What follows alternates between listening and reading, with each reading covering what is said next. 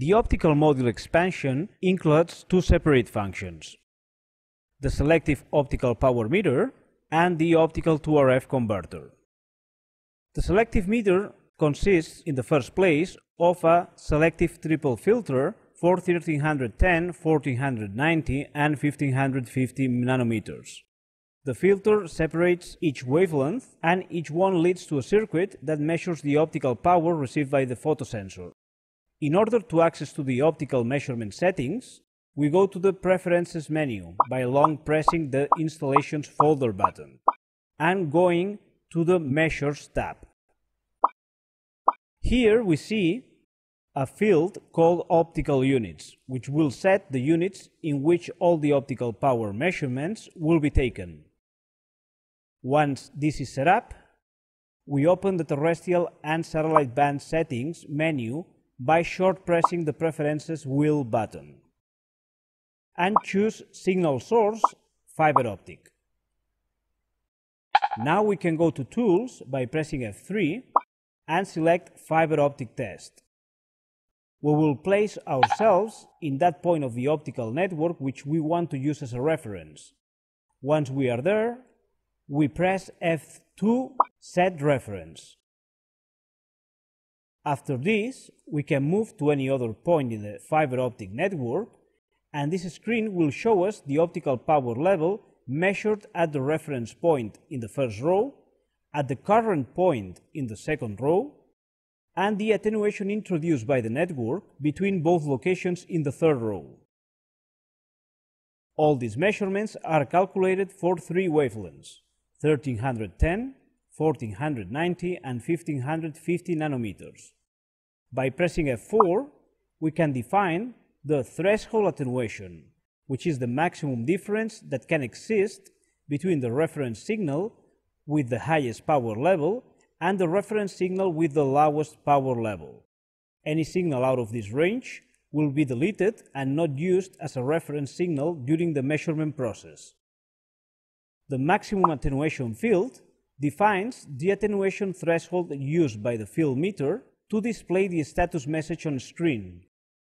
If the attenuation level is below this value, the status message will be pass, and if it is above this value, the status message will be fail. Besides this selective optical power meter, the fiber optic option includes as well an optical to RF converter. To activate it, we must go to the Terrestrial and Satellite Band Settings menu by short pressing the Preferences button and choose Optical Module.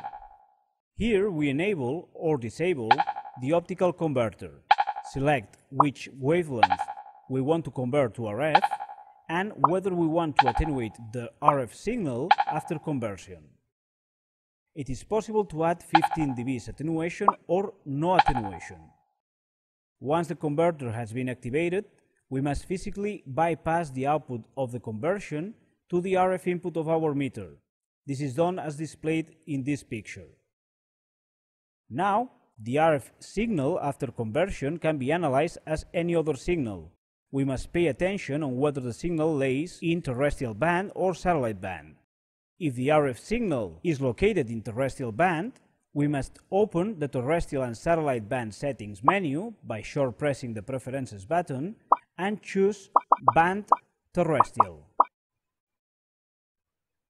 If the signal is a satellite signal being received from an optical LNB, select Band Satellite. If tuning is performed by frequency, we will need to select as well the desired polarization and band. When tuning is performed by channel, this information is collected from the channel plan in use. Now we can see in the Spectrum Analyzer mode the spectral content according to the band selected. Finally, the fiber optic option adds an additional input to the meter, which will allow the user to test any signal in any of these bands. Band 1 goes from 2150 to 3000 MHz.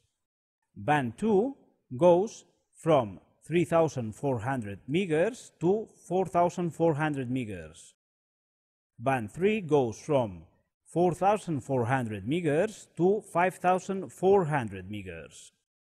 To activate this input, open the terrestrial and satellite band settings menu by short pressing the Preferences button, choose Signal Source RF AUX,